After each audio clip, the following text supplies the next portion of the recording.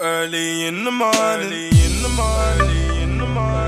What's going on, people? It's your boy Cam Topical Juice, and we are back with another episode of Love Island. It is Monday morning. I'm getting this video done ASAP. It was pretty boring last night, wasn't it? Because I watched half of it last night and I watched the rest of it this morning so I can get it done. And I haven't really got that many notes. So I feel like this episode might be quite short, or it wasn't really much to talk about. But either way, let's get straight into this video, man. Let's get this video out for y'all. Bring the energy. It's the morning. I feel like I deliver better videos in the morning because I'm a bit higher energy rather than late at night when I've got to speak quiet and I'm tired and this, that, and the other. You know what I'm saying? So anyway, let's get straight into this video, man. Like the video for me, hit the bell to be notified for me. Please press that subscribe button for me. It's road to 50k. You done know. Merchandise in the description, all of that. Yeah. Please press that subscribe button. Takes 2 seconds, makes a massive difference, and you can always unsubscribe later down the line if you want to anyway. Let's get straight into this. So the episode starts with the post-Callum confession, the 16 bodies confession, right? And someone asks Callum, how would you feel if the shoe was on the other foot?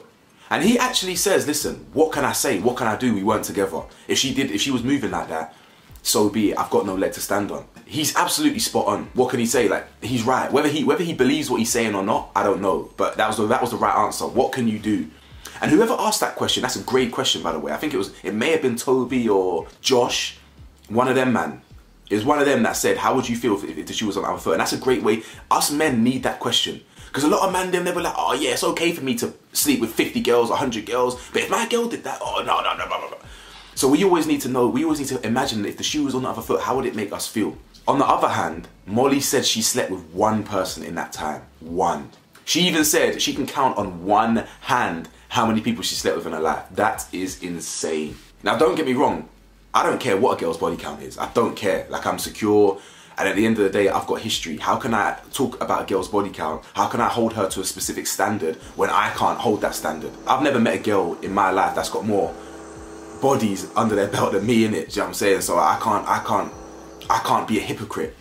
But at the end of the day, I'm not gonna lie, less than 5 bodies, that's a dream, innit? Do you know what I'm saying? I mean, the reality is, I wouldn't even ask. I mean, I did a video on this anyway. Someone even commented, some new plate commented on my video yesterday, Saturday, and was like, oh, something, just make sure you keep the same energy if it was the girls or something like that. Not knowing that my first ever video on YouTube, the first video I ever uploaded on YouTube was, does a man care about a girl's body count?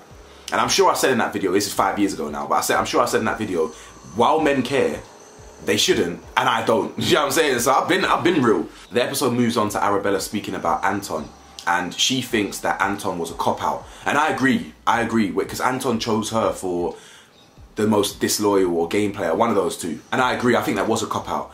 But then she starts harping on about Chris and, you know, I think he's fake, or how Chris had the opportunity to say how he really felt, but didn't say it and all this stuff. And at the end of the day, anaerobics, you've literally recently had beef with Chris. You've literally just had beef with him, so naturally he's going to pick you in the game. It's not that deep. It's not that deep, antibiotics, so it's all good. The episode moves on to Georgia and Tom. And I'm not going to lie to you guys, yeah, Georgia, one, she's fake. Yeah, she's faker than flipping Hannah's body in that. But not only that, yeah, she is quite pathetic, actually. And what I mean by pathetic is the way she's actually begging and pining after Tom. Tom doesn't do anything, guys. And this is what I rate about Tom. He knows when he's got someone. He knows. He's sharp enough and he's experienced enough with the female species, yeah, to know when he has got someone.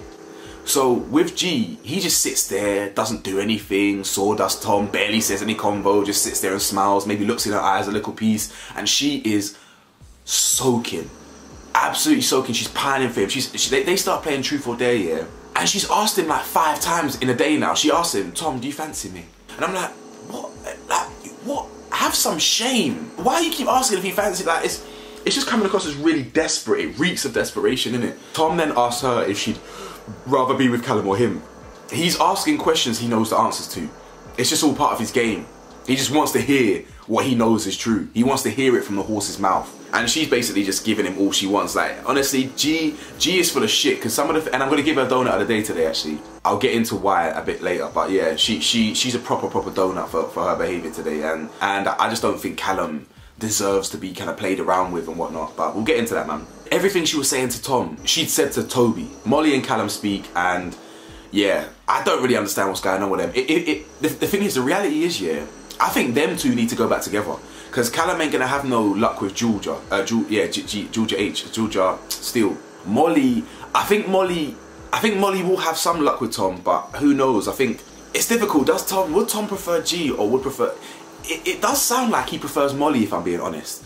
But I have a feeling that G could sabotage in a way. I'm not too sure because she is quite conniving like that. But I do think he wants to get to know Molly. We'll see. I don't know. We'll see. Molly and Callum speak, and she basically says that friendship's off the cards, in it. You know, we can't be friends. I don't think she meant that quite. He took it as like, oh, sorry, I apologise for wanting to be friends. I understand from his point of view, but I think from her point of view, she's thinking, what's the point? We were in a relationship for 3 years. It was romantic. We can't just be friends. It's not like I'm going to be friends with you and then talk about your dates and your sex life and all this stuff. It's not really going to run, is it? So we're either together or we're not. But basically, she just tells Callum that she thinks that Callum should have been more considerate with dropping the 16 bodies. You can't really win with Molly. She's like a real diva. But at the same time, I also understand. Even though he did nothing wrong being honest, he was honest, which is great. Callum, you get brownie points, well done for being honest. I understand where she's coming from again, because he did seem kind of proud to share that info. He did seem kind of chomping at the bit to spread that news. You know what I'm saying? You know, asking for more brutal questions, asking for harder questions, yeah? He knew there was a possibility of getting a question like that. You know, he answered it honestly, but I think he could have softened the blow a little bit. He could have said, listen, I'm going to answer the question because I'm honest, but I just want to give context and say that this is not to hurt Molly at all. I was single, I was trying to get over you in any way possible. I even went travelling, so it's quite a lot of girls. The number is 16. You know what I'm saying? He could have just softened it a little piece, so I get that.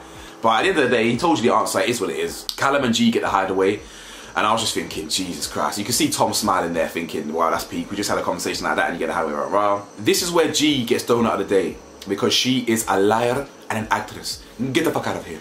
Yeah, she talks to Callum, yes, and she says again the exact same words. It's like she doesn't. It's like these islanders. They are all so low IQ. These lot have been in their own series of Love Island. They've been in Love Island games. They've been in All Star. They've been this. They do this. They do that. They do this. They do that. They know how it works. It's like they forget they're being watched in 4K from 400 different angles. This goof, yeah, she literally said, she says, oh, Cal, I wouldn't want to be here with anyone else. You were just saying to Tom how you've got, oh, you make me wet and I've got chemistry with you and I can, she even said at the end of the episode, she can't see herself sleeping with Callum. That's not something that you learn. That's not something that you have and then it disappears, or that you don't have and it comes. That you have that from the start with someone. When you look at someone, you think, boy, I'm trying to slap that in dogs. You know, anyone's there. That's how man them think. And I know a lot of girls, multiple girls have told me this year, how they know that they fancy a man is if they can see themselves blowing him off. You know, them ones there. You get me? So that's how human mind works. Don't just think men think the same thing. Women think the same thing as well. They look at a man and think, rah, I want him to stretch me out. You know, them ones there. Girls are nasty with it, man. Trust me. Take my word for it, Kurt. She's talking all this grease to Tom, and then she just lies to Callum's face saying, I wouldn't want to be here with anyone else. I feel like we're getting closer. I feel like this, I feel like that. Why are you saying this? And women say to us, women say that men speak unprovoked. Women tell us that men lie unprovoked. It's true. Men do lie unprovoked. But people need to realize we need to stop doing men versus women. Black versus white. Asian versus whatever. Like, who cares? Everyone is the same. Everyone is trash. Everyone lies. Do you understand? Comprende. Lo entiendes. Yeah? You understand me? Everyone's trash. So G, she's equally as trash, lying unprovoked to Callum's face. Say, yeah, I wouldn't want to be here with no one else. Fam, yes, as in, there's more people in the villa that you'd rather be in the hideout with, let alone the world. Do you understand? The next morning comes around and Chris asks if Molly and Tom lipsed in bed because they were kissing last night, and Chris is a perv, to be honest. G pulls Tom to the terrace the next morning again. She pulls him to the terrace like on a slide thing, on a hidden thing. Why? She just says, oh, there's like so much tension between us, I just don't know what to do, rah rah. And even, do you see what my man did? I don't know if you lot clocked it. Please tell me you clocked it. I need to watch all my favourite content creators reviews in a minute after I record this, but I just want to see who clocked it. Did you not see when they were talking on the terrace here? Did you see Tom go like this? Can you see my hand? He goes, he's sitting there, G's there, and he goes, just like that, he's just sitting there. He didn't say a word. I do this sign as well. Do you know who I do this sign to? I do this sign to my dog. Yeah? I touch the sofa for my dog to come jump on me and chill, give me cuddles. Yeah? That's a command for a dog. Here, boy. Here, boy. My man Tom taps the sofa. Doesn't even say anything. But in his mind he's saying, here, girl, come girl. Yeah, come girl, let me feed. come here. And she just, non-verbally, he just went, and she just came rolling over. And then they had the moment where they almost looked at each other like they were about to kiss, and then they didn't. And then they're doing all that, oh, you know, you're trouble, you are, you know, all this chemistry, all this little, and that's all it is. It's sexual chemistry. That's all it is. Have you not learned from Chris and Arabella? This is a prime example. Chris and Arabella, that was pure sexual, and now they hate each other. So, gee, she's so desperate. Like she even said, because Tom said, oh yeah, me and Molly had a kiss last night, and gee, she's like she's so self-absorbed, or she thinks that just because she's got chemistry with someone, all their behaviours are based on what she does. So she actually had the audacity to say to Tom's face, did you kiss Molly because you knew I was in the hideout with Cal? What? Not everything's about you, mate. Like, what? Liberty, I'm not even going to talk about this. Liberty says that she's finally going to move on. Like, Mitch dumped you about 10 years ago. Why are you still talking about Mitch? And move on, innit? So Liberty moves on to these next man. Callum and Anton speaking. I wasn't really paying attention to this scene last night, so I kind of missed what happened, but I think Cal's starting to think that it's a bit booky. I think Cal has got a problem with either Tom or G or the whole love triangle. I didn't really hear it though. Molly has a speech and she shades Callum. She says, yeah, here's to the 16 of us or something like that. Get over it. Georgia H says that she wants Mitch but wants to let the dust settle with Liberty and Anton. And fam, I'm so glad the girl said this. And it was Kaz that said it the most, but it started with Hannah. Hannah tried to say something, and I think the girls were all in agreement. And then Georgia H was like, yeah, like, tell me straight, tell me straight. And then Kaz said, listen, I think what the girls are trying to say, and I agree, is that it's like you're going from a man to a boy. How can you go from Anton? How can you not see what you see in Mitch in Anton, but you see it in Mitch? Fam, how does that make any sense, bro? Mitch, messy Mitch. The guy who will say, the guy has the same B-Tech bars every time. Guys, have you not clocked it? Any girl that he speaks to, Georgia H, Arabella, Liberty, Demi, he has this way where he's like, I'll give you an example of what he says. If anyone else were to come in the villa, it's pointless. You're mine now. I like you. I got you. You're mine now. If anyone else were to come in the villa, won't matter. You're mine. And all this stuff. Like he'll do that kind of confident, intentional game. You know, when like women love intention. They love when a man demonstrates and showcases intention. What are you doing with me? What are you trying to achieve with me? Intention is very attractive for a woman. He'll show intention to that girl and then fuck her over and be messy. He'll then show intention to Liberty, then fuck around and be messy. He'll then show intention to Georgia, and that same shit bars, like the shit lyrics, the shit game. It's you can see through it. He is Casper the Ghost, broski. So he was doing the same thing to Georgia H, just spitting shit bars. Tyler and Hannah go on a date.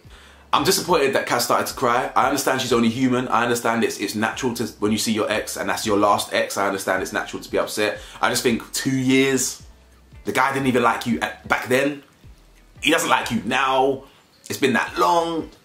He hasn't really made any effort. Like, come on, Kaz. But at the end of the day, the good thing about Kaz, yeah, you lot know me. You lot, not you new plates. You lot OG TJ watchers. You lot know I don't do the crying thing, man. But it's just when Kaz cries, there's something there's so much more decorum about it. She doesn't run off, she doesn't throw a fit, she doesn't, oh, I just need a minute, oh, she just, all it is one tear, one lapse of emotion, wipes it and keeps it moving. That's what I respect about Kaz. She's human, so she cries, but she cries with dignity, you know what I'm saying? But hopefully, the next level up will be she doesn't cry at all, you know what I'm saying? Because why are you crying over Tyler at the end of the day, boy? Tyler and Hannah go on this date and she's, yeah, it's fucking lovely, babe, yeah, great dates, babe, yeah, slow burner, babe, and I'm like, cool. That was pretty much the highlights of the date. Yeah, Kaz and Toby speak. Sorry, Kaz was crying, Toby was there to comfort her. He didn't really comfort her much, he just said, yeah, you're alright, and whatever. Tom and Chris speak, and Tom exposes G to Chris. I've written down here big dick energy. I think that was about Hannah. Again, it's so fun. I don't know why it makes me laugh when she says that. Big dick energy. Yeah, fucking big dick energy. You came in, you beeline straight for me. Came with a big dick, huge dick energy. Yeah, fucking great. I don't even think he came in with BD energy, to be fair. I think he was the first person in the villa this season to actually kind of make a half move on her, innit? So one of them ones there still, but yeah, so we'll see, man, we'll see. I think G ends the episode by talking about how she can't see herself sleeping with Cal, and Sophie rightly says, that's your answer then. I think you need to tell Cal, like, what are you doing here? And I can't wait, it sounds harsh, but I can't wait for Georgia to pursue something like Tom and it fall through. Because there's a reason why she's still quite young. I think she still acts on lust rather than what's right for her. So Yeah. Either way, let me know your thoughts, man. Like, comment, subscribe, and I'll see you lot tomorrow. Or tonight. Peace.